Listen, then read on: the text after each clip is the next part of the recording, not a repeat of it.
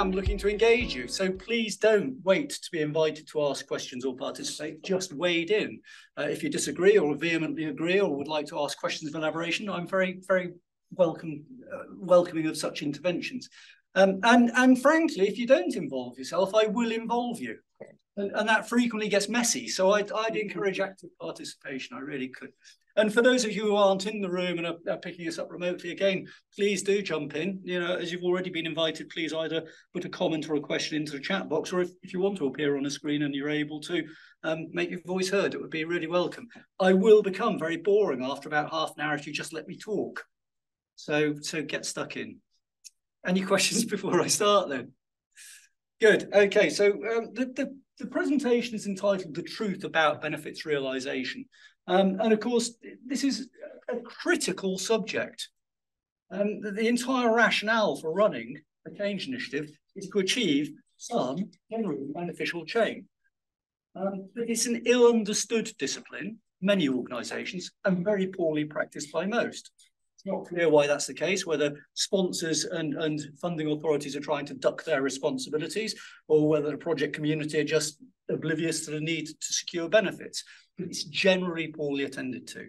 So what I'm going to do over the course of the next hour or two, and depending on how many questions you've got and how much fun we have doing this, is start delving into, first of all, the definition of benefits, but then more importantly, how they come about, how we actually get to realise benefits, and what tools and techniques should we be employing in that arena. And I expect that'll take most of the evening, as it were, that how do you actually make benefits happen. I think that's enough positioning, really. If you're sitting comfortably, we'll begin. So I'd like to start really by a definition of benefits, because the word benefits is bandied around all the time. And it doesn't matter whose body of knowledge you read, there seems to be no consistent, solid definition of what a benefit is. You know, if you go and look at the manuals, it'll say it is a positive change. Well, yes, it is a positive change, but becoming happy is a positive change. Does that add value to anything? And the concept of benefits obviously hinges on the concept of value. So I'm going to just set a ground rule that for the purposes of this evening's discussion, whether you carry this forward or not is up to you. A benefit will be defined as a measurable addition of value. That is, you know you've attained the benefit because you are better off. Okay? You have not maintained a status quo. Now, that's quite an important distinction because much of the work we do is to maintain a status quo. We cannot have a benefit if we're maintaining a current position, but it's worth maintaining a current position to avoid a market becoming eroded, to fall into a bear pit of legal liabilities and so on. It is necessary at times to run change initiatives just to maintain a status quo. That is not a benefit. You are not better off as a result of doing it. In fact, you're worse off, because you spent some money to stay where you are. Benefits mean that you've spent some money to make your position measurably better. We're all comfy with that, because I mean, I'm liking the odd nod here, but it's okay. Not happy. Why not? Because there are disbenefits, and these are taking place. And without spending money to avoid the disbenefits, you end up in a worse position. But a disbenefit is presumably the antithesis of a benefit. But not in a... If by definition it isn't a benefit, it's a disbenefit. It's a cost. It's a money foregone. Oh, well, money foregone to maintain the current position. Oh, absolutely. And I'm not saying that's not valuable to do, but it's not value adding. The cost of bringing things up to... We will address this as we go forward, but I'm very happy to have a discussion about the disbenefits when we hit that particular debate, because we're going to hit that in about 5 minutes' time. So there we are. I'm going to maintain that benefits, not disbenefits, benefits themselves are a measurable addition of value. And that doesn't necessarily mean money. Quite clearly, lots of organisations have no concept of money as a value system. Charities, for example, don't value money. If you give them money, they'll spend it as quickly as they possibly can on something they do genuinely value. So value does not equate directly or necessarily to money, but it is measurable and must be measurable. It must be measurable even when in the old parlance, it's intangible. Now, you've all seen in your experience projects that are claiming intangible benefits. And very often it's the sponsor's shorthand for, I'm not going to be held to account for this because you're not going to be able to prove I've achieved it or not, because it's not measurable. That is not a benefit. It must be demonstrable. It doesn't have to be demonstrable in cash terms, but it must be demonstrable against some objective measure. It's just me laying the law down, you see, and there's the odd person bridling already, which is absolutely fine. If you're comfy, I think I'm going to soldier on at this point. So even if they're not financial benefits, they're intangible in the old parlance, they must still be measurable. And from the perspective from which I'm coming, and you may well have your own organisers, there are only 8 sources of benefit. You can only achieve benefit in one of 8 ways, or a combination of any number of those 8 different ways. So those are the ground rules that I'm laying down. We're not discussing benefits as non-value adding. We're not discussing them as unmeasurable entities. We will have a discussion about disbenefits and costs and how you might distinguish between the two. But that's my ground rules. Anybody want to argue? I just have one comment. Please. What about unplanned benefits? Happy accidents. And then perhaps those may not benefit the target audience. You have a benefit, but it's not it wasn't your desired outcome. And I'm very happy to countenance that can happen. Yeah. And whether your company wants to, or whoever's sponsored the work wants to accept those as benefits, or they're just a coincidental side effect, is entirely up to the sponsoring authority. But one of the reasons we want to understand benefits quite clearly is they are the justification for an investment in the first instance. Now, if you don't realise the benefit you've claimed for an investment, but it realises some ancillary benefits, should we claim the business case a success or a failure? If you haven't tapped on the desired audience, then surely it's not successful. Well, the happy audience is going to be pleased, aren't they? They'll review it as a success, but yes, I'm with you. If it is a rationale for an investment, the company must receive the value that they've invested in, not an ancillary value for somebody else. I mean, I had a perfect example of this. I was reviewing a project a couple of years back now, admittedly, where the organisation in question was hemorrhaging money. It was a retail organisation. It suffered a problem called GLIT, goods lost in transit. And this represented about 40% of their profit going west each year, millions of pounds of goods lost in transit. So they invoked an IT project. And this IT project was going to stop goods getting lost in transit because they were going to introduce handheld barcode scanners throughout their logistics chain. Okay, can anybody see a flaw in this argument? Scan. No, everybody happily scanned. In fact, the project was hailed as a triumphant success because they introduced these scanners to time, cost, and quality. They functioned perfectly. And guess what happened to goods lost in transit?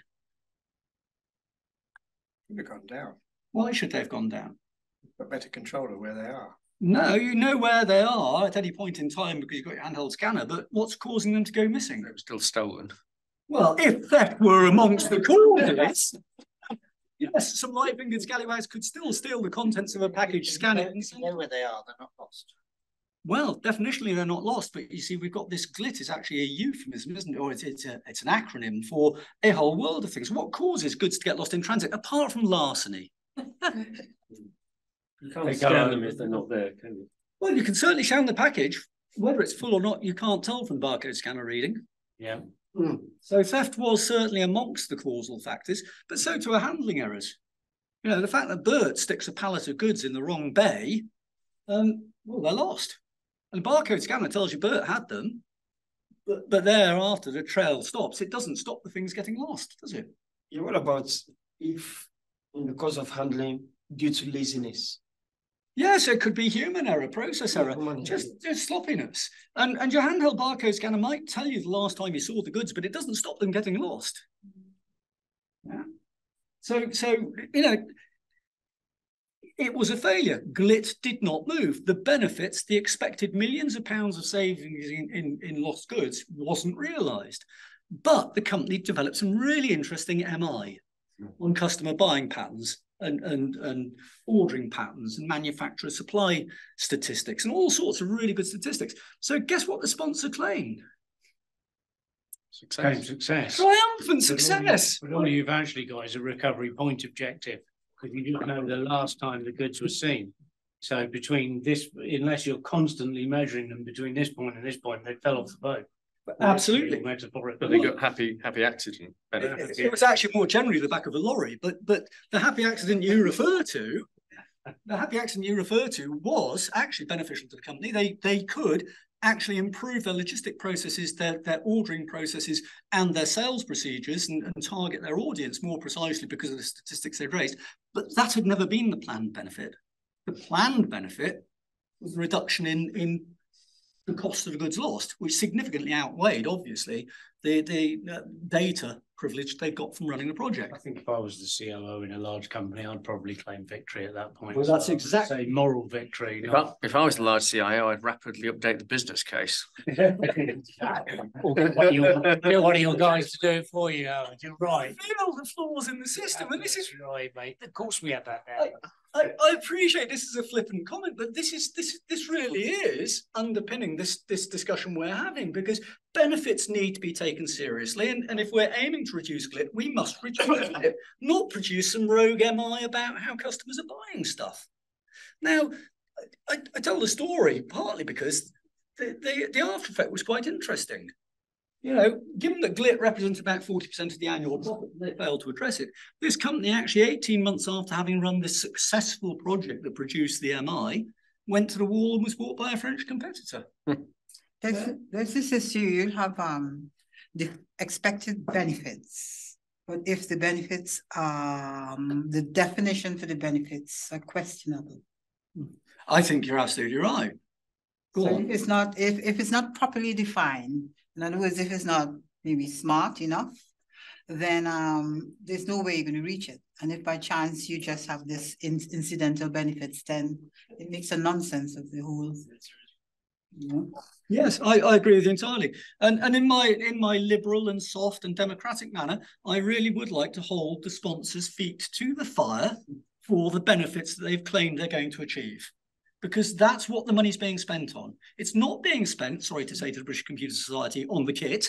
I mean, clearly there is some cost to the kit, but the only justification for that cost is the return of the benefits. And I think you're absolutely at the heart of it. Those need to be clearly and precisely defined up front. This is the reward we're expecting. And they must be measurable per my definition. They must be a measurable addition of value.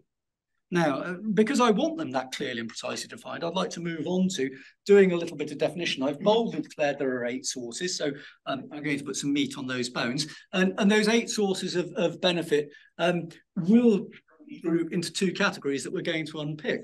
But the other thing I do want to spend a couple of moments on, and thank you to the gentleman at the back of the room, is the difference between something being value-adding and something being valuable. And a lot of people would say, there's a smart, not necessarily smart, there's a consultant standing at the front of the room trying to trick us with semantics about things. But it's not like that. If benefits are about a measurable addition of value, the company is, on the balance sheet, at the end of the day, better off for having achieved benefits. If it avoids disbenefits, what happens to the balance sheet?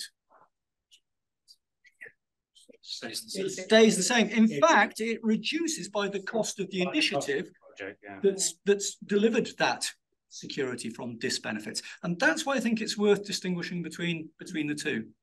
But the accountant will have said we were due to, accounting will do something smart in the notes, won't they? Saying we were due to lose this and we did this, blah, blah, blah. So we're back at 0. Well, I haven't got much time for accountants, but I've got that impression, Nigel. We might have common ground here. Some of my best friends are accountants. There we go. good job when necessary. So it is important that we distinguish between value adding and valuable, because many projects, I'm not going to venture that it's a majority, but it certainly is a significant number, are valuable without ever being value adding. You know, complying, you know, we're sitting on the edge of the city. Financial compliance is hideously expensive, but it is a necessary evil for those companies. It is valuable to them because it allows them to continue to trade at significant cost, but they're not making any extra return on it. So they're not making any benefit from it in these definitional terms. They are avoiding what we might term a disbenefit. So I want to talk about the two camps into which, for me, benefits fall. The first one is straightforward. It's the financial camp. That is monetary benefits. And a lot of organisations, and certainly commercial enterprises, think the financial benefits are the be-all and end-all of a benefits case. And conveniently being 8 categories, there are 4 in each camp. So financial benefits come in the form of cost avoidance. That is, we have a known and or committed cost that we expect to spend. And if we can reduce that, the saving we make will appear on the P&L and drop into the balance sheet at the end of the year. So we are better off. That is not the same as avoiding a fine.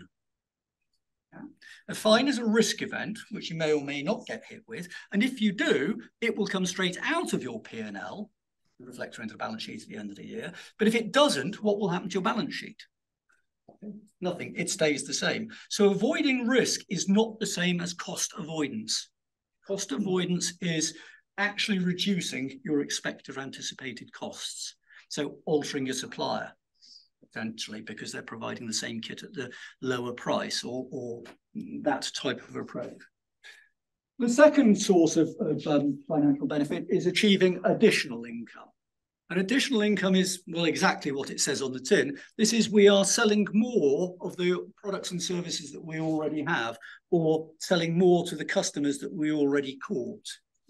If a sales team is challenged with increasing the amount of revenue they generate, where will they go to first? They can try and hike the price up.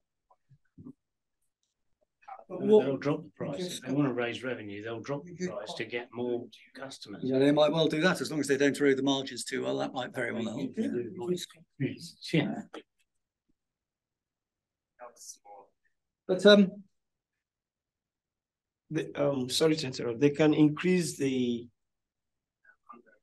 quantity or the quality.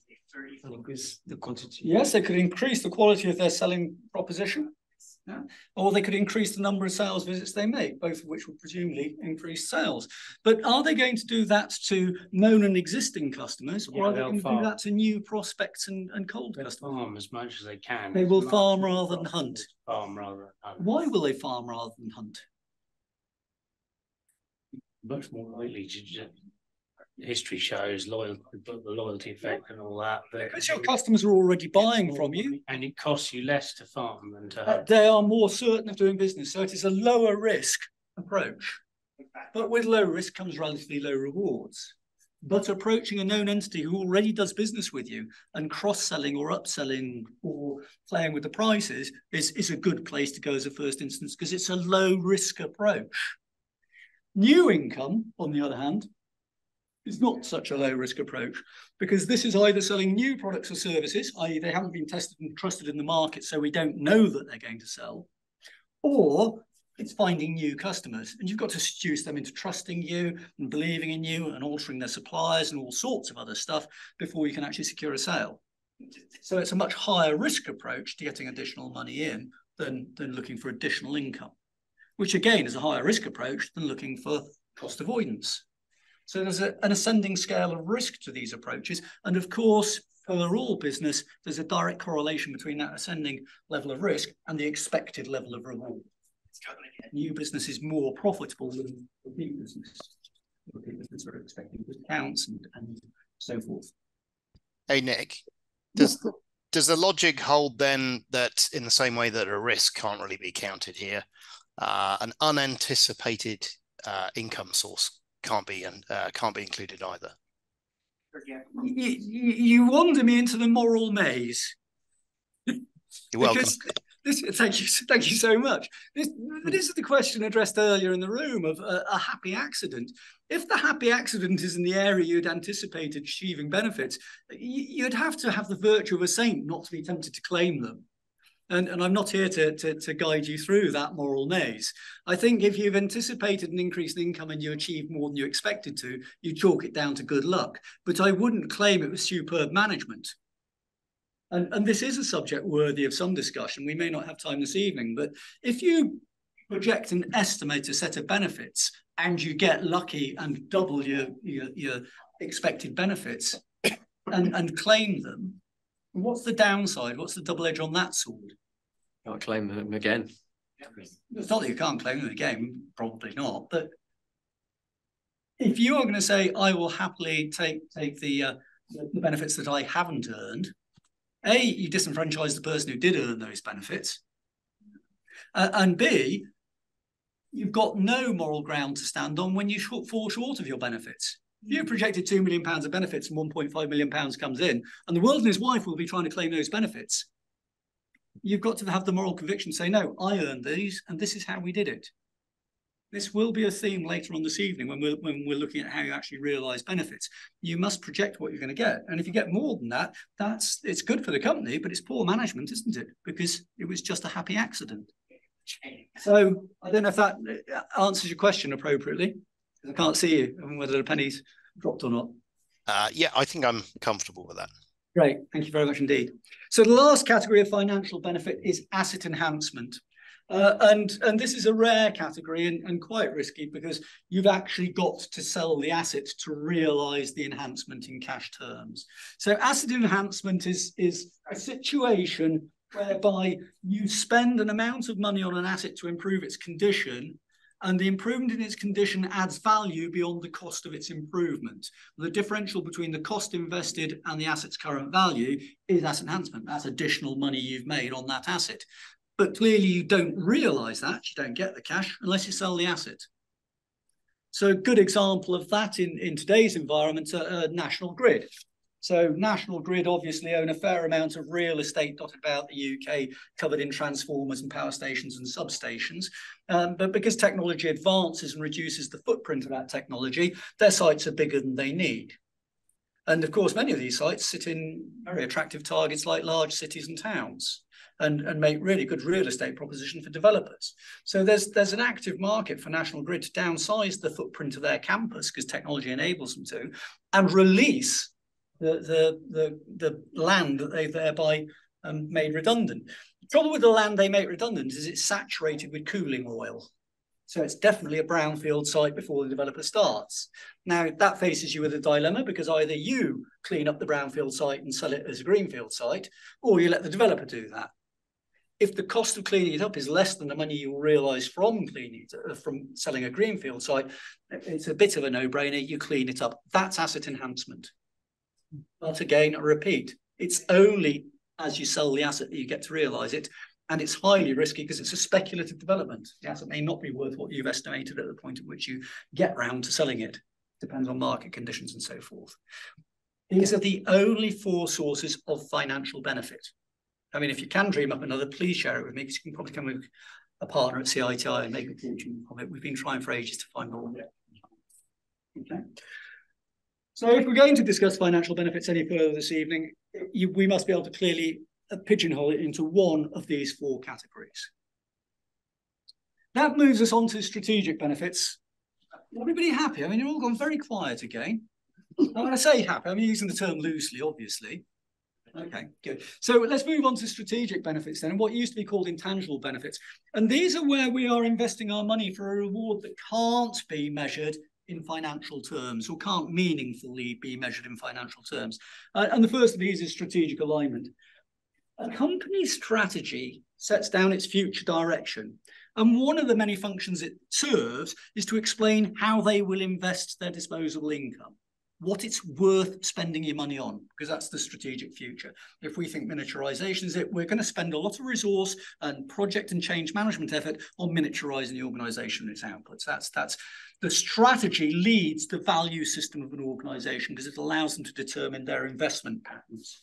Okay, so strategic value is what we spend a lot of money on. And again, I'm going to turn to National Grid because it's a fairly good example of this. Per most large organisations dealing in capital delivery in dangerous environments like national infrastructure, you know, gas mains that if they go pop would be very embarrassing, and electric systems that if they fail jar the whole nation. They are extremely safety conscious. Now, there is an H&S mandate, obviously a legal obligation for all companies to trade compliant with health and safety law and standards, and all companies do that. How do they go about doing that?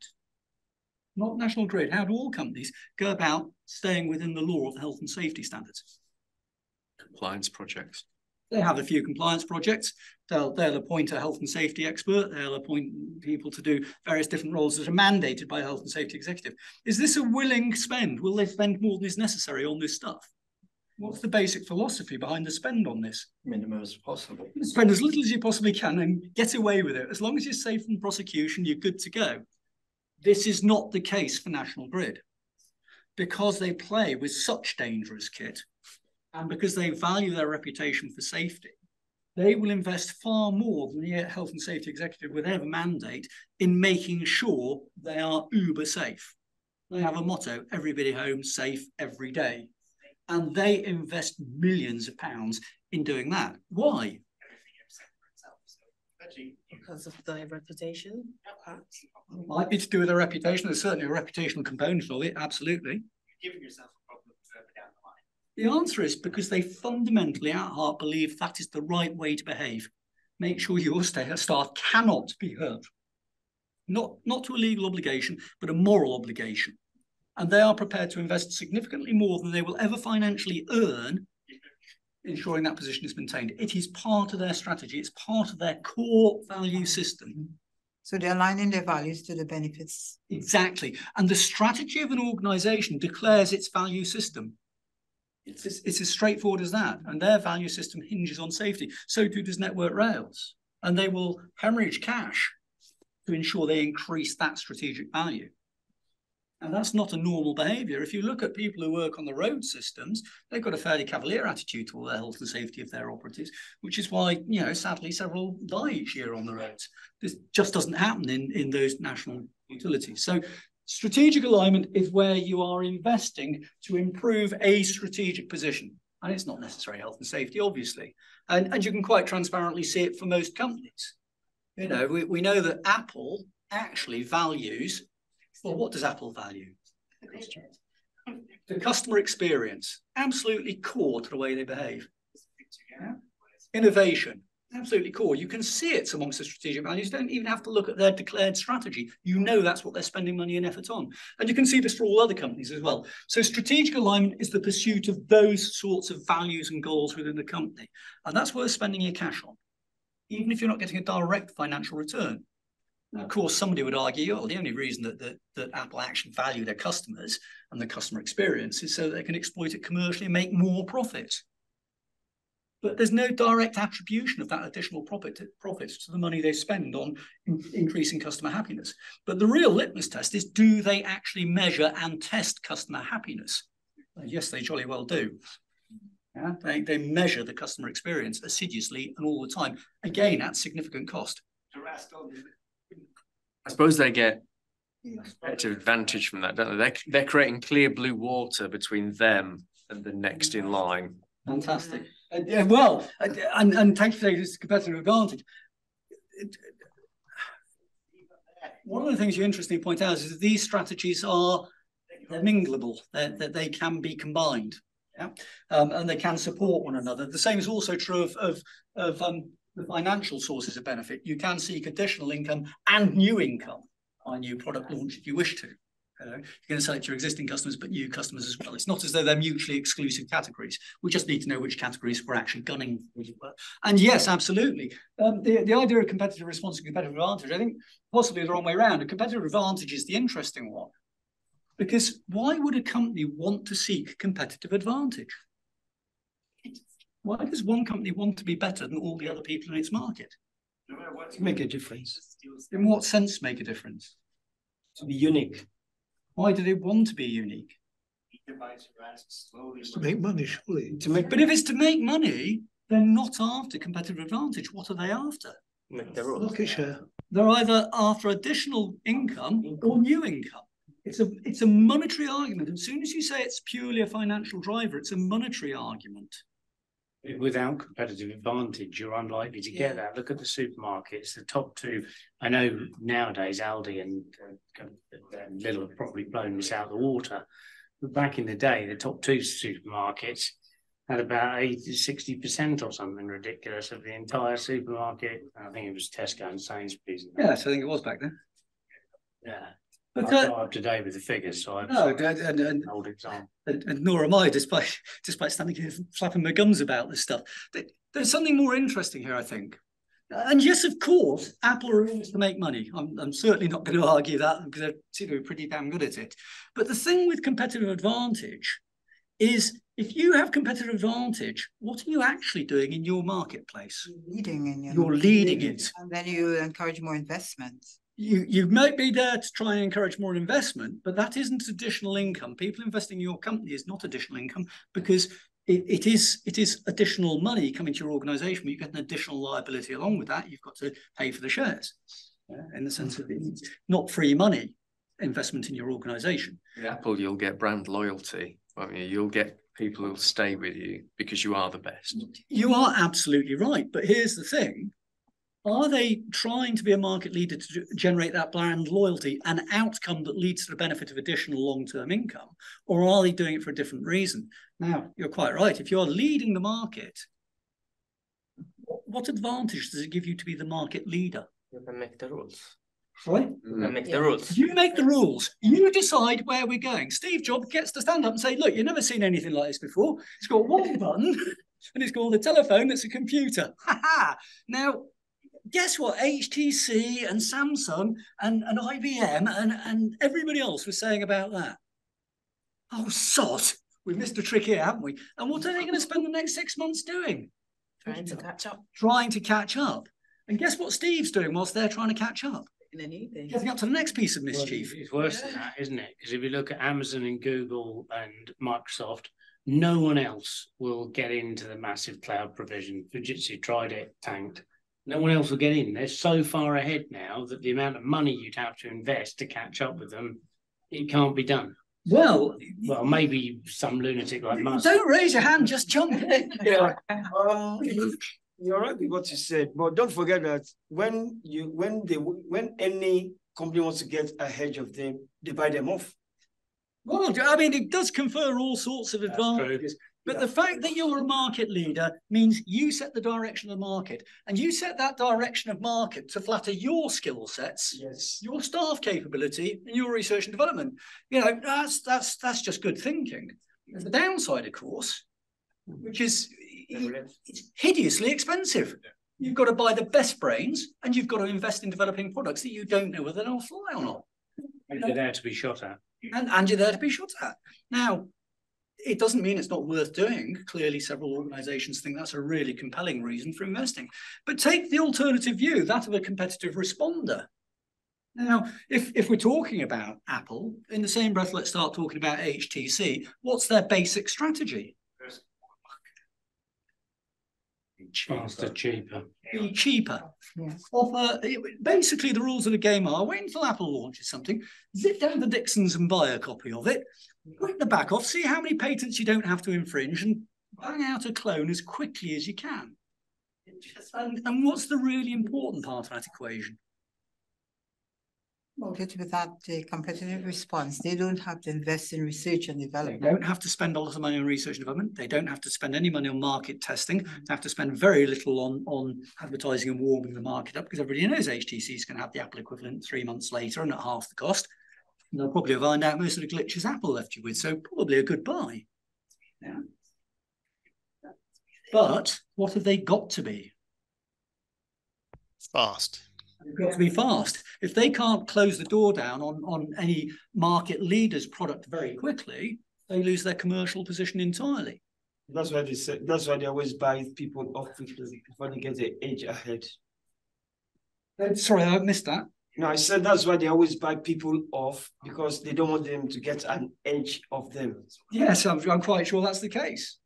But you can see that these different strategies are worth financing and pursuing in different ways. If you're a market leader, you've got to be at the leading edge, the bleeding edge, developing stuff and launching on the market. And you've got to have a reasonably high success rate with that, which means you need really high grade talent. If you decide you're going to be a competitive responder, just refine your processes to clone products very quickly and get them into the marketplace cheaply. Because you don't need to command the profits that Apple has to command to fund being a competitive advantage player. They can quite happily fund half the cost to produce a like-for-like product at a fraction. So those are competitive response and competitive advantages. The last category of strategic benefit is intellectual property. And you know, probably because we're a consultancy, we use those terms, intellectual property. It used to just be information. There are many organizations that will spend money on acquiring knowledge, not because they can exploit it for commercial gains, but because it is valuable to them to know stuff. I mean, a classic example, as I've often tried to explain this through, is Reuters. If you think, because we can't use places like GCHQ and it won't let us, if you think about Reuters, how much data do you suppose they gather on a daily basis globally? Good Lord, petabytes. Okay. It's just an astonishing amount of data. In fact, it's so much they don't even know what they've got. No, they really don't. They just don't know what they got. They don't know what they know. And do you know what? It doesn't matter. Why not? They control it when they... Because they control it and interrogate it. When they want to build a backstory on the breaking news as to why a tsunami's wiped out Southeast Asia, it's, well, because the fishermen had taken the batteries out of the buoys in the boat in the tsunami detectors out at sea 6 months ago. They know that 6 months ago those were taken out of the buoys because it's there in their data bank somewhere. But that's a commercial exploitation. Why do they do it strategically? I suppose when you have so much data, deep and wide, you have a better outcome in terms of understanding the impact of change. They certainly can do that. And again, it's a question of what they want to exploit it for. But there's something even more deeper rooted here. Even though they don't know what they know, what do we know? Trusted. They know. Well, they know. If you need to know something, go to Reuters because they know the answer. They might charge you for getting it, but that's a really strong position to be in their marketplace. And it's what you said earlier. It's what they do. It's in their DNA. Exactly so. They do it almost without thinking about it. It is without thinking about it because their strategic position is Reuters knows everything, real time. That's just a strategic stance. And to them, it is worth investing a huge amount of money and effort in doing that to maintain that position. Because if CNN or any other news outlet gets the jump on them on that, game's over. So those are our 8 sources of benefits. And I'm really chewing up time here and not making much progress. Are we okay? I've got a nod, so I'll bang on in this vein. Just a quick chat about this idea of corporate value, and apologies to my non-accountancy friends here. This is a completely notional and fictitious graph here. What I'm trying to represent with the black horizontal line is a level of value. That is, companies, broadly speaking, trot along at a static level of value. I mean, the job of management and the directorship are to try and drive that level of value up. And the job of the competitors and the exchequer. I disagree with that. Okay. The job of directors now in large corporations, I'm not talking about small ones that actually have to feed themselves. In the massive corporations, FTSE 100, the job is to survive. That's it. Yes. It's not strategy, it's nothing else, it's survival. Let's just maintain it. I survived for 3 or 5 years, that's it. I've sorted out my grandkids, I'm out of here. So, okay. Any jaundice exhibited in this room is not necessarily shared by the panel, but I know. So that's what I see. I'm not going to take issue, but at the same time, the textbooks would have it that the job of management is to try and drive this line up, and the job of competition and the exchequer is to try and drag it down. And for most organisations, it more or less trolls along on a static basis, given the vagaries of markets. So it's a static position. If we achieve benefits in the way in which I've discussed them thus far today, this is what happens. You add value to the organisation, that black line trends up. And this is the benefit slide that should have taken us 5 minutes and has taken us an hour and a bit to get to. So my apologies for misleading your expectations. That, of course, is a compelling reason for running change, to achieve benefit, to make the organisation physically better off, whether strategically or financially. And we should be very clear about which we're going for and how much of it we're going for when we're putting forward a business case. Of course, there is another compelling reason, which is you want to stop dropping off the edge of the cliff. And this is the disbenefits debate. It is worth spending money not to be prosecuted. It is worth spending money to ensure that the systems you have will continue to function safely, but it won't make you additional value. It'll just stop value hemorrhaging away. The downside is it also has an associated cost. You must spend money on making the change to avoid falling into the cliff. So if we take that simple analogy a little bit further, there's a dangerous cliff, we will put a fence along the edge of that dangerous cliff. Having just been told I'm okay to go on, I've just said I'm on slide 3 of 13, held up in front. You're allowed to accelerate. So, in the spirit of acceleration, listen fast. It's the whole idea of avoiding loss is valuable to organizations. Don't confuse valuable with value adding. And if a sponsor is aggressively saying, we are doing this because we don't want to face this consequence, this is risk avoidance, the rules outlined by my colleague at the front here of we should do it at the lowest possible cost abide. If you're on a red line project on this, you spend as little as you can, and as soon as you're sure you've avoided the risk, crack on with looking for some green line stuff to deliver. Okay. At the heart of all of this, and this is really a central tenet of this evening, so here we come on slide 4, is thinking about organizational change and how benefits actually come around. Now, I hope I've given the impression I'm a little bit dogmatic and a little bit insistent on the categorization and classification of benefits. It really is important. I don't think sponsorship or management or the project delivery teams or the users should be allowed wriggle room when we're spending significant amounts of corporate capital on projects to get off the hook by not being accountable to deliver what they're expected to in terms of outcomes and benefits. So the start of the journey from my perspective for any change initiative is not what should we build. The start of any change initiative is what is the problem or opportunity that we are aiming to address? Is it goods lost in transit, or is it the fact that Apple have just launched an iPhone? What's the problem that we're here to address? And as soon as you've asked that question, the corollary question must be, well, what's it worth to address that problem? What's the return on addressing the problem? Because if there isn't a return on addressing the problem, guess what I'm not going to do? You're not going to spend a cent addressing it. I'm not going to spend any effort or energy on working out how to do it. I'm just going to ignore it. So as soon as you've identified a problem or opportunity, the question is to say, what is the value? What is the benefit of addressing that problem or opportunity? And that's the start of the dialogue, not the end. It's not something we invent halfway through delivery.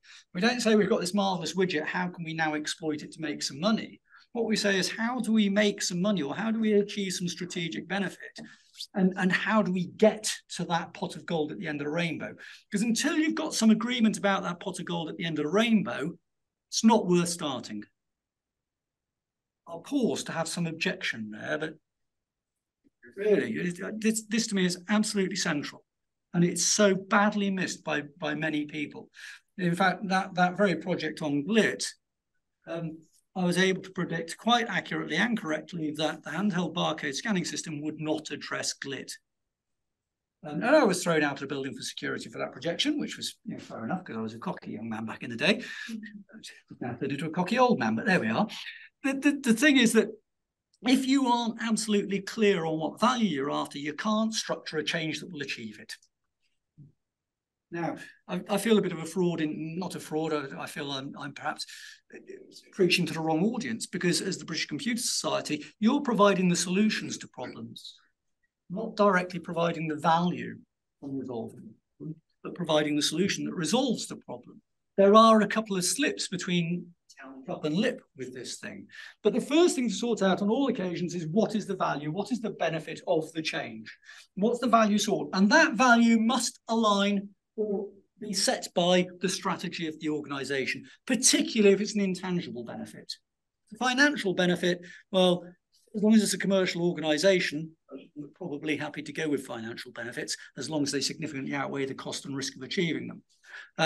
For non-commercial companies, charities and so forth, you've got to be clear on the strategic benefit before you can start. And for that, you resort back to the strategy. So there's the benefits position. But the question that's so badly addressed is, how do benefits actually arrive? How do we change from one value position to another value position?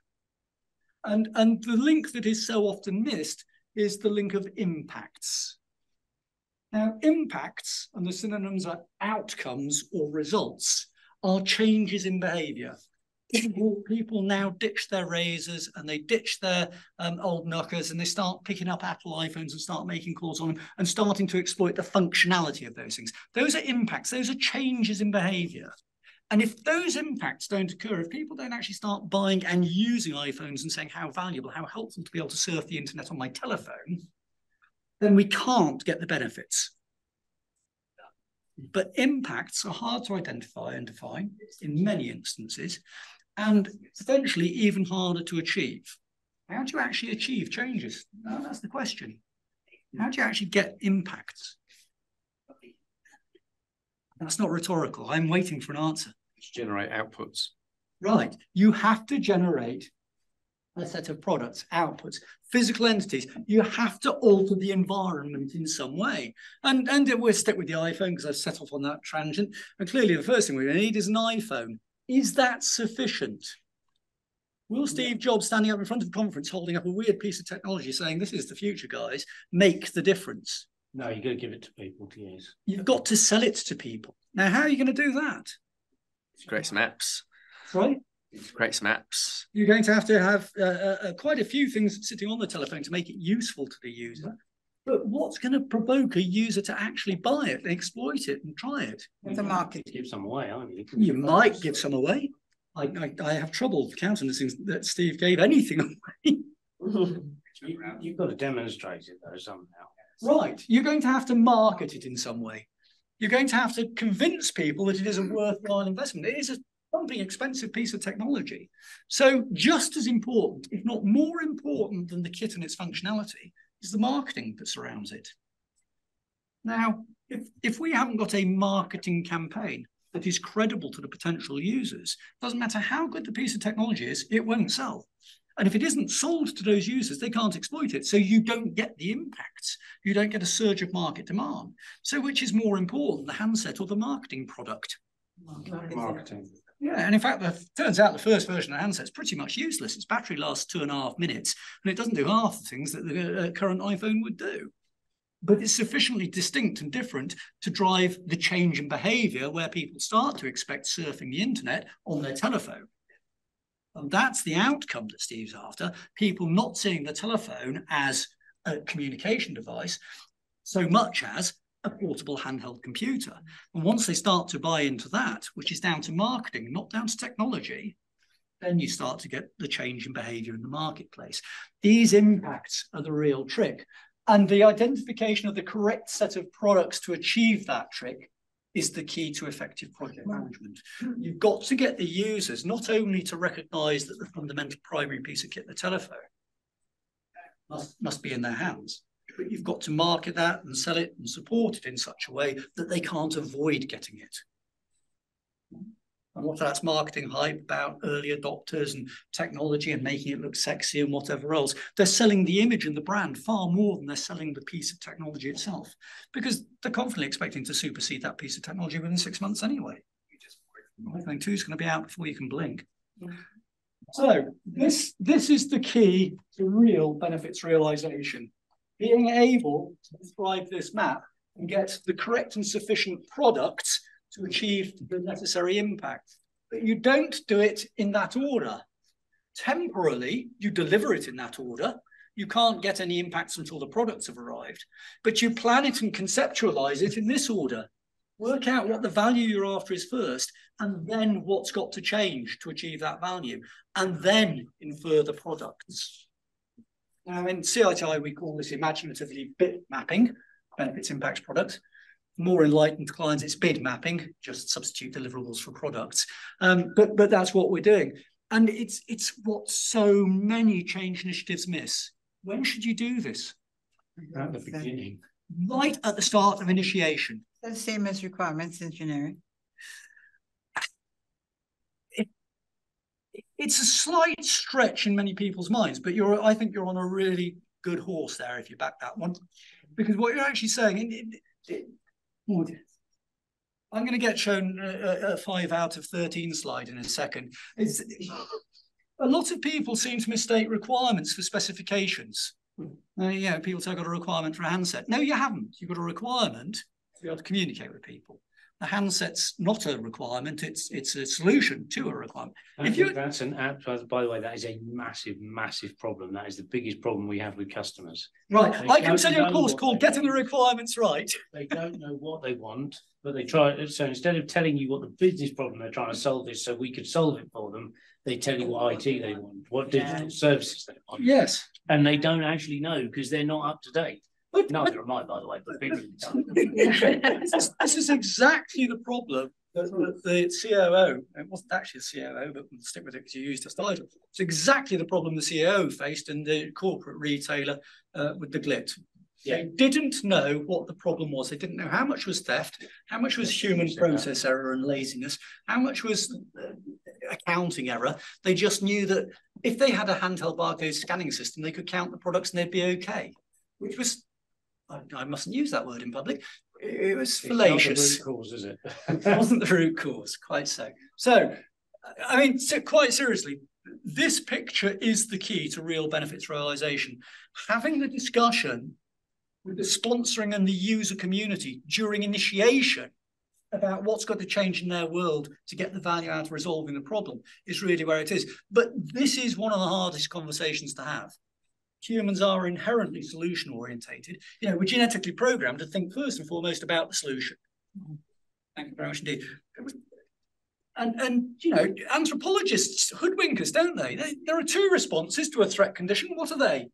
Fight or flight. Fight or flight, absolutely. Have you ever heard of fight, flight, or a good old dose of analysis? Is that the free? Black and yellow tiger advancing on me. That saber tooth is getting closer all the time. It's going to hurt. I wonder whether it's hungry or angry. I don't really know. Let's analyse that problem a little. Oh, and it would be a very shallow gene pool, wouldn't it? So we're genetically programmed to go for a solution. Keeping the requirements, the problem space, and the value of the problem space front and centre is a real art. And I can do far more than a couple of hours on that. So I'm going to park that for the moment. A couple of minutes instead, yes. David's looking at this. I've got some slides to rattle through, apparently. I was enjoying this so much. So here we go. The real key, sitting at the middle of that model, are impacts.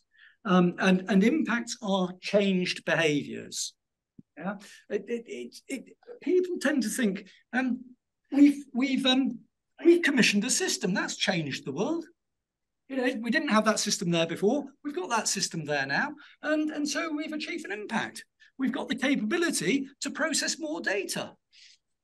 That is absolutely value-free. Why? There is no value in being able to process more data.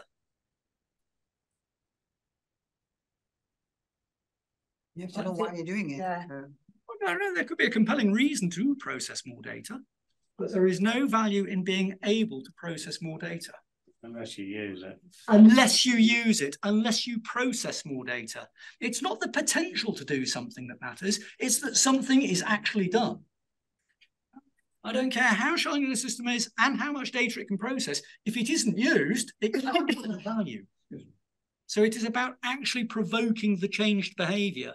That's why I was insisting Steve has not only got to have a really swept up piece of technology, he's got to have a really cracking marketing product as well that sells this to people such that they buy into it and exploit it and use it. Because if you don't get the changed behavior, you don't get the benefits. Okay, so a changed behavior is literally that, isn't it? The person was walking, they are now running.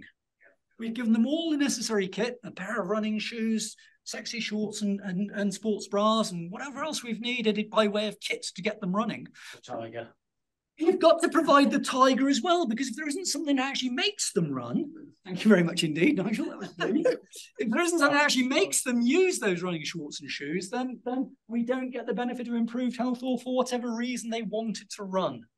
So the killer questions are how do you actually achieve it? And that does require wider questioning than what's the fundamental piece of kit. Just giving somebody some running shoes won't make them run. Or numbers. You've got to give them some education, some change of mindset, some other products that will persuade them that using those running shoes is going to be valuable to them, for them to actually alter their behavior. And that's the question that we really ought to focus on if we're going to take the title of this discussion seriously. Making benefits real is about ensuring we know how we're going to achieve the change behaviours that will give rise to the benefits. And that is a discussion with the necessary stakeholders, the users, and the sponsoring community. It's not something that the IT crowd can do in its own in designing systems. You know, you will have to design the systems that provide those outcomes, but it's not about the system, it's about the outcome. The system is always an only an enabler. How do you know you've achieved them is another interesting question. I mean, quite easy to observe somebody running from a tiger. That seems to be doing the trick, or not, in which case it becomes good sport. But what we're really interested in is being able to know we've achieved the necessary changes where it's not so obvious. And what we've got to do for that is we've got to establish key performance indicators. And the uptake of is probably the key performance indicator that Steve Jobs is looking for. But actually, selling the handsets is a pretty poor key performance indicator. Why? Because of the usage. They not use it. Right, it's about their usage. How much time are they now spending surfing the web as opposed to making telephone calls with the apparatus they bought? Because that's where I really want them. This is what my competitors can't do. They can't offer you web surfing off their handsets. I mean, Nokia have got some fairly sophisticated kit knocking about back then, but it didn't surf the web. So I need to see my KPI in terms of the change behaviors from my customer base as an increase in access to IP domains or whatever else it is that he's using to measure the use of the kit. So key performance indicators are important, and you must be able to associate a key performance indicator with your primary impacts. And that must be something that you can readily, comparatively easily measure, preferably cheaply. The other killer question is, how do you sustain it? You can't have a flash in the pan if you want to achieve long-term benefits. You know, fad diets don't work. People revert to types. You can get temporary changes in the behavior, but getting people to change their lifestyle and diet and exercise habits longer term is a much tougher trick to pull off. So always, again, worth discussing with the users. How do you avoid reversionary behavior? I mean, you can, luckily, in many situations, just remove the environment from them. Decommission systems or applications and remove them from use altogether. But that can be quite draconian and can have significant legacy disbenefits. So you need to worry about the cost of the approaches you use. But if you can't make it endure, you don't get lasting benefits. So are we all happy back in the cheap seats? Nobody's asking questions, I'm assuming so then. Or they just left. And the key to this, and I'm going to rattle through this because I think we've probably discussed it, we will run out of time, is a process called bid mapping or BIP mapping I suggested. And it'll turn at the end of the day into a linear model, but it's quite hard to generate this. So the technique of BIP mapping, benefit impact product mapping, is you decide what benefit you're after. And we helped a small Caribbean island with this problem. They made a lot of revenue out of cruise liners parking in the harbour and dropping unsuspecting American tourists on this Caribbean paradise, and wanted to increase the amount of money they made with that. So they thought they'd run a harbour improvement project. And they claimed they were going to increase tourist traffic. Is that a benefit? What's the actually spend? Right. It is an impact. Yeah? It is a change in behaviour. More tourist footfall on the island is an impact. It's that middle bubble. What's the benefit of more tourist footfall? If they spend more. If they spend, then... And they come back more often. So you're looking for new and additional income. There could be a counter effect of wearing out the environment. There could well be. And we've got to look at the costs in the round. It's not just the cost of dredging and extending the harbour and the infrastructure supporting the harbour, but the costs, as you say, of environmental impact and wear and tear on the infrastructure has to be factored in as well to a significant investment like building a harbour. Absolutely. So what I really admire is the fact that you've just challenged a benefit position here. This is clearly a positive impact as far as the island is concerned, but it isn't yet a benefit, and we're not clear what the benefit is. Is the strategy to increase tourist footfall, or are we simply grubbing for additional cash, or are we trying to achieve both? And we've got to agree the extent to which either or both are being sought by the project before we can justify the cost of hammering the environment and building the infrastructure.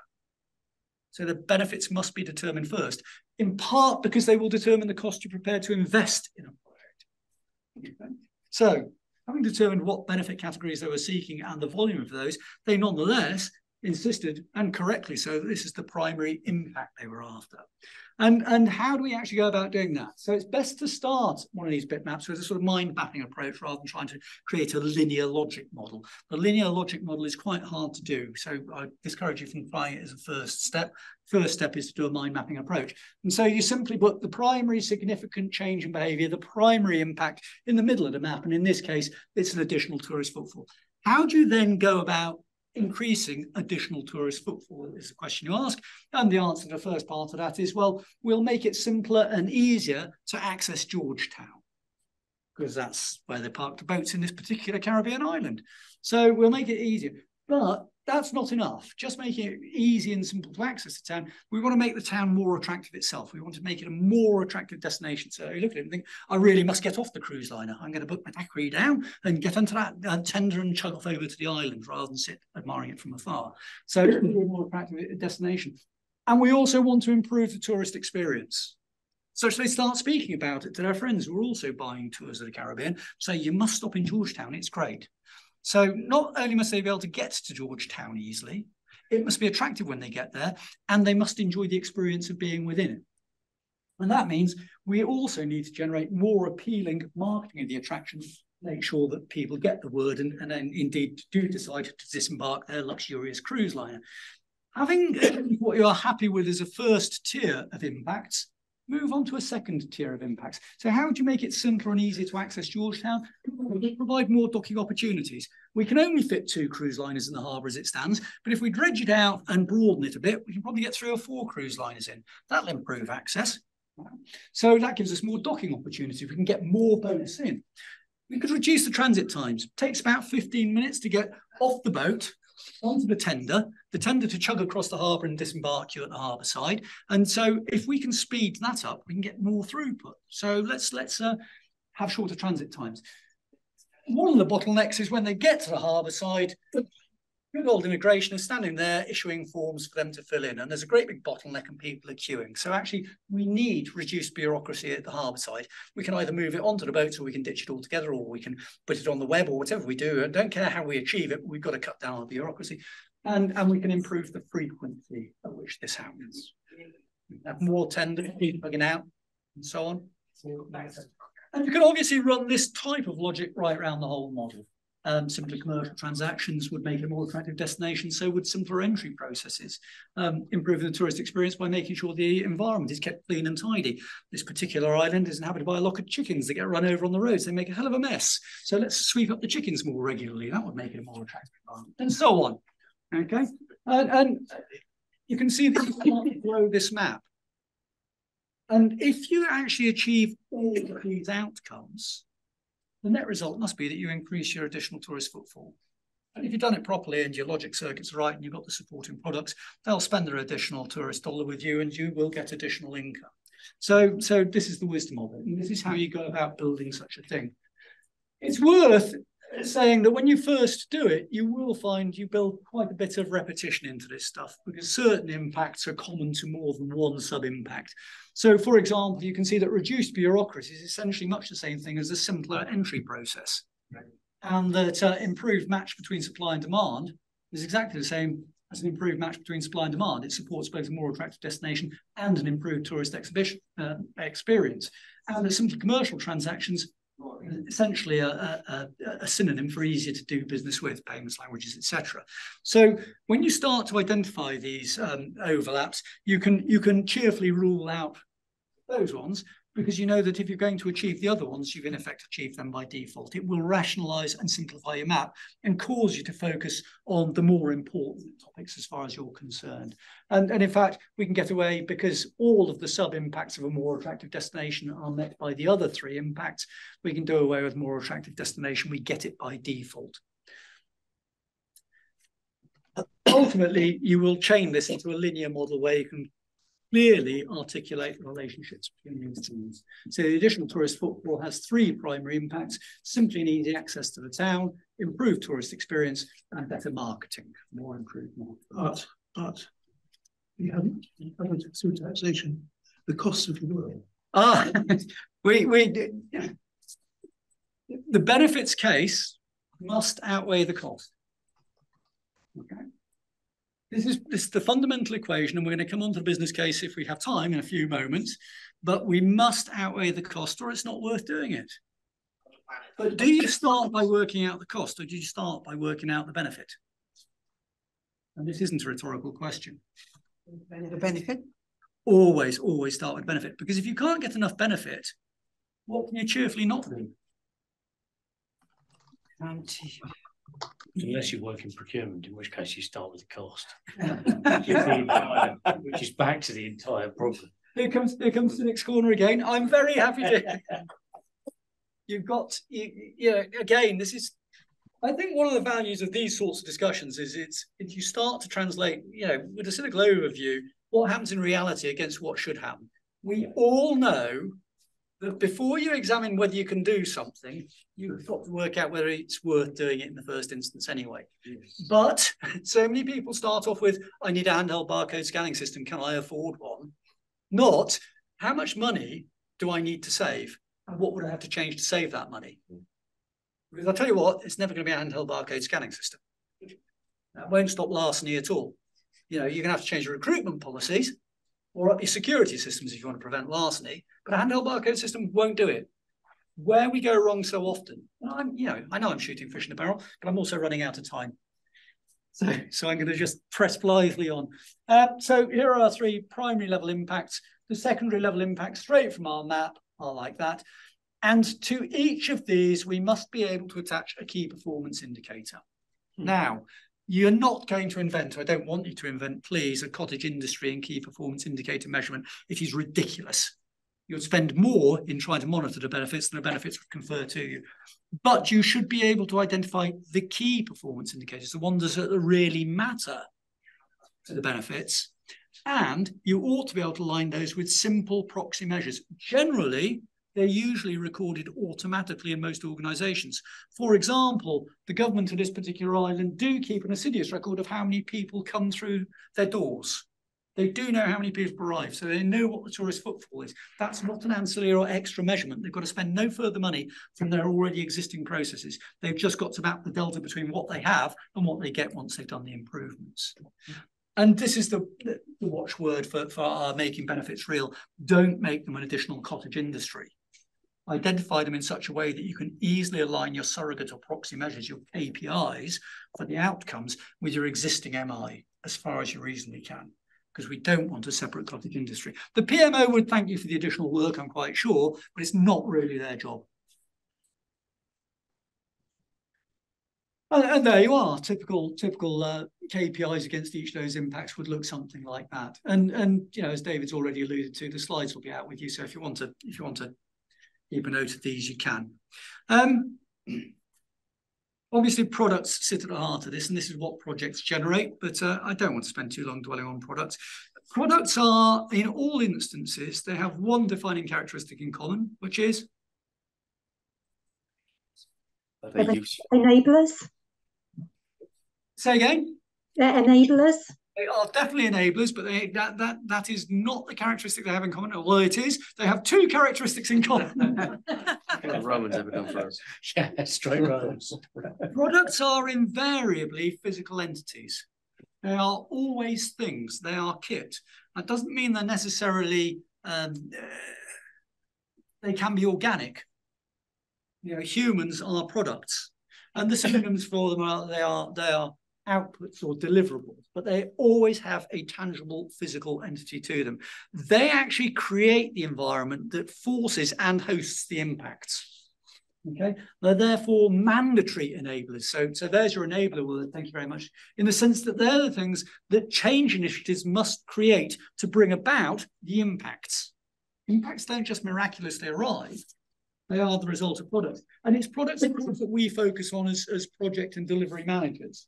But if those products don't confer the outcomes, we're on a fool's errand. And so here's a meaningless slide of a product. How many products can we see in this picture?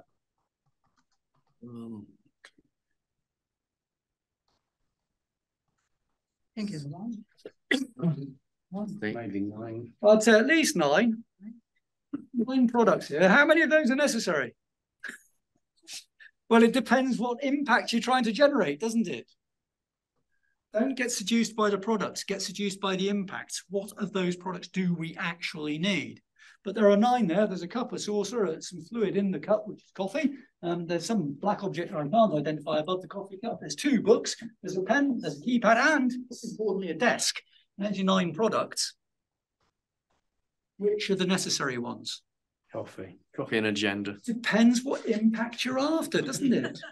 If your impact is staying awake, coffee will do the whole lot. Your agenda will send you to sleep, I promise.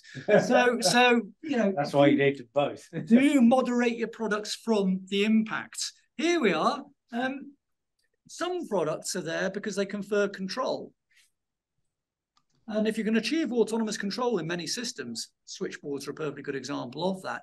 It is cheaper than using human interfaces to achieve the impacts you want to achieve. It's also more ethical than using humans to achieve the impacts that you want to achieve. So you have to think about what sorts of products I need to achieve the impacts. Can I make autonomous products? And would they be attractive and usable? And you need to be careful about your specifications. You know, here's a couple of chairs you might use for work. They have a significant price differential. They also have different functional requirements about them. And if you give the wrong person the wrong chair, they're going to get really upset, especially when it comes to pulling that black and yellow handle. You get the idea. Not all products are the same because even similarly described products provide different functionality. And it is the functionality that enables the impact. So don't go giving a pilot chair A, obviously, they can't get out of that. We've done enough discussing of iPhones for the evening, but you know, products are really useful from the perspective not only of they confer the impact, but they're a valuable management tool. You can count progress against products. You cannot count progress against activities. In fact, if you think about it, activities are only there to generate products. All processes have an output. All processes therefore generating products. And focusing your management control on the product of the physical entity is far more effective than trying to focus on the task of building a wall. Because you can only assess its progress by the number of bricks that have been laid. The other thing on this slide that I just want to spend a few moments mulling over is the happy smiling chap in the middle of the screen. Do remember, products are not necessarily inert physical entities. They can be organic physical entities like people. And in fact, one of the key products in most change initiatives are the users themselves. They've got to be educated to change their behavior. You know, they've got to be seduced or lectured or induced to do what you need them to do if you're going to achieve the impacts. Now, again, it's very easy for an IT department to become fixated with the kit more so than the user. And if the user doesn't deploy the kit in the way it's intended to be deployed, we don't get any impacts, therefore no benefits. And I'm sure I don't have to go on about that. I can do if you want me to, but I won't, because I'll time out before I do. So, very important. The other aspect of this, which we will have a brief flirt with, because I'm conscious we're running short of time, is benefits in the business case. And I've been exposed to the 5-case model, and that's far too complex for a bear of little brain like me. The business case is essentially about the benefits. What is the reward for addressing a problem we face? Okay. And once you know what the reward is, you can hazard a guess at how much cost you'd be prepared to court to achieve that reward. Depends what the payback ratios your organisation is looking for, but given a £5 million pool of benefits, how much would we actually spend on trying to secure that? Because that's going to be your project budget. It's not worth spending more than that amount of cash on securing that level of benefit. So cost-benefit analysis is important, but that starts with working out what the benefits are and then inferring a cost, not knowing that that's the correct sum to deliver the project in. It's just that's the upper limit on what you would spend on the project. If you can't get a solution for less than that cost, forget it. It's not going to happen. We're all comfy with that. Prove your real marvelous. Good. But of course, the accountants can take you through cost-benefit analysis till the cows come home. There is a component missing, which is what? What's wrong with a cost-benefit analysis? In project A, the cost of £2 million, Project B with a cost of £4 million. Project A with benefits of £8 million. And here's Project B with benefits of £16 million. They've got the same payback ratios and profiles, and they're mutually exclusive. You can only do one or the other. Which one will you go for? Project A or Project B? Depends on a risk. Depends entirely on the risk, doesn't it? It really does. If I said, you know, Project A's got a 48% chance of winning out, and Project B's got a 16% chance of winning out, which one do we go for now? You're going to bet on a less than 50% probability of success. Yeah, but the one other thing we didn't say was affordability as well, of course. Risk we can afford either. Yeah, we can afford either. But I said Project A's got a 48% probability of success. Project B's got a 16% probability of success. Sure, 16% probability of success. Sorry? What did you say, 60 or 60? Yeah, I'm saying that we've done an assessment. We believe the risk to each of these means that there's a 48% chance of success for Project A and a 16% chance of success for Project B. A. No, I'll have another look. I'll have another look at A and see if. Oh no, because it's under 50%. Under 50%. Don't waste your money on those odds. Go and find Project C or anything else that's not going to throw away millions of pounds of investment capital. This is why benefits are really important, guys. If you don't really believe you can get them, don't try. Okay. That's how you make them real, by betting on horses that are going to win, not betting on horses that are going to fall at the fifth fence. It does make sense, doesn't it? I can be very brave in a lecture room on a Tuesday evening. It makes sense. It's not what actually happens, is it? It makes sense, but at the same time, every investment requires a risk. Of course, yes. So if you can say this has got a 73% chance of success, this has got a 61% chance of success. Now I'm happy to invest probably in either, but I think I'd lean towards B. Yes, of course there's a risk in an investment, but you've got to understand the reward that makes the risk worthwhile before you decide whether you do it, not the cost and the risk. You didn't take time into account either, because if I can do 2 of Project A, I might not bother with B in the same timeline. So say B's going to take 30 months and A's taking 12. I'd go for 2 A's if I thought I could fit them in. Yes, absolutely. And we could overwork my simple analogy here that I'm just simply demonstrating the importance of a business case, because there are 2 audiences for a business case. But this is important. I mean, I said I couldn't understand the 5 case model because it's got 5 bits, and 3 is really too much. If you look at this, you can make it a 2-part thing, can't you? What we've got north of that red dotted line is the desirability. How good is it for us? How much do we want it? Are we actually gagging for this change? Will we really enjoy it when we get it? And south of the line, you're looking at the doability. Can we afford it? And will we be prepared to run the risk? And the important message that I want you to take away from this evening is you always work out the desirability before the doability. The desirability provides a null answer. You save a lot of time, effort, and grief not looking at the doability. And yet so many people say, oh, I'd like to do this. How much would it cost? The answer is not how much would it cost. It's how much will it make? And how confident you are it will make it. Because that risk is not just the risks to the cost and the delivery of the project. It's also the risks to the attainment of the benefits. Those should be assessed first. And there are 2 audiences for this, of course. You know, desirability, the benefits position, appeals to 2 discrete audiences. The first is the sponsor. It is the motivation for the project. Why is it worth doing this thing? But the other is the investment board in the organisation. It's how many Project A's and Project B's are on the slates. And we've got to choose the right ones to stick our investment funds into. It's a competitive market. There are always more ways of spending your money than resources available.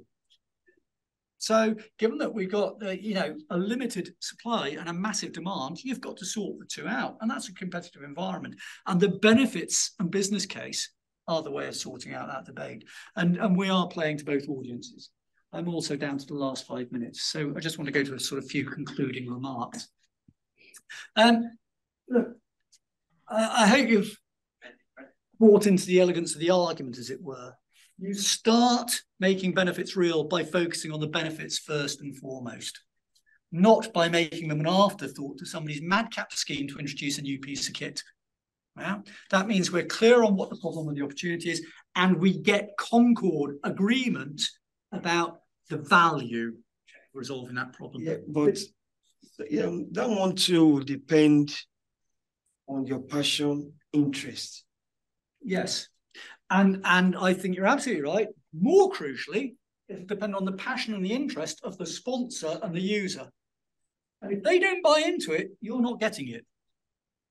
I say you're not getting it, I mean the organisation's not getting it. If your sponsor is not invested in the benefits position, and if they can't convince or cajole the users into buying into that benefits position and make it a reality in people's minds before you start doing the development work, you're on a hiding to nothing. So benefits realisation, making benefits real, starts with the benefits. From the benefits, it moves into sharing the understanding of those benefits, which might be about the additional value, or it might be about the risk avoided, the disbenefits we're seeking to avoid. And just change the strategy of the project, but you've got the agreement on that. And agreed measures that are attainment, so they're not a work of fiction. Yeah? If you can't get the stakeholders bought into that, you're going nowhere. You really aren't. And I'll tell you what, if you're going nowhere, stop investing effort in it. That's just to sit down and twiddle your thumbs. I'm that proactive. Once you know what the benefits are, look for the impacts, okay? Straightforward stuff. It is about actual changes of behavior, not the capacity to change behavior, not the capability. We've all got the capability of running 100 meters, and it would be an interesting exercise for many of us. We'd be painfully challenged, but we could do it. How many of us are actually going to run 100 meters? Well, we're just not, are we? Well, because we haven't got the capability, we just haven't got the motivation or desire or need. Yeah? So we won't. Impacts are about achieving the change. That's what we're really after. You make benefits real by achieving the changes of behaviour. And as already stressed, consistency in those changes is crucial. We don't want fad diets, we want permanent changes to lifestyles. Else you don't get sustained and enduring benefits. Now, there may be situations where you are looking for transitory benefits. All benefits have a profile. Some of them are transitory. You're not going to make a huge killing out of selling Kate and Will's wedding mugs nowadays. But, you know, a decade ago, you could make a little bit of money out of it. 15 years ago, you'd make a fortune out of it. So you don't have to make all behaviour persistent, but it needs to be consistent at the time in which you expect to harvest the benefits. Benefits profiling is perhaps a subject for another day. And the KPIs are critical. You've agreed measures during the benefits discussion. You've actually got to execute those measures and demonstrate you've attained them in the real world thereafter. And then products, okay? You've got to liaise with the change agents, the people who are actually going to exhibit the changed behaviours, the users in most common parlance, because they're going to enact the impacts. And if they don't, you know, again, the benefits are just a work of fiction. So, you know, yes, I'm taking as a given with your skill and experience that you can create the products, but that's the lesser part of the story. The big part of the story is the engagement of the users to accept and utilise the products in a useful way. And it's one of the reasons that I think so many people are advocates for Agile, because they take the user on the development journey so that they get buy-in. But that's not unique to Agile. You know, I remember in the early days of my consulting career, we did a lot of product development, essentially on waterfall type approaches. And the fundamental rules set out by Pinto and Slevin as far back as the late 80s was, if you don't engage the user on the journey, you are whistling in the wind. It's always been a valuable part of all product development life cycles, whether Agile or waterfall, is engage the users. Because if you don't get the change, you don't get the benefits. Yeah, but that's the problem of the projects being embarked upon now. They don't always bring people aligned. It's either the business analyst is doing his own, the project manager, the scrum master, everybody is doing what they, and at the point in time, you discover that if the timeline is 6 months, if care is not taken, it's either they cancel the project or it's been extended. Again, the agile waterfall project product development lifecycle debate is one that we really haven't got time for tonight. Yeah. Much as I'd love to stand there and engage on that for the next couple of hours, I think I'd be in a room on my own, so I'm not going to do it. Okay, but my last word on it is: if you don't engage the users, you're not getting any of this stuff. It's a complete fallacy to think you're going to get benefits if the users aren't bought. So by hook or by crook, and I don't care what titles you're applying to people, if you're in any way responsible for a discharge of a project and you don't engage the users, play on you. Simple as that.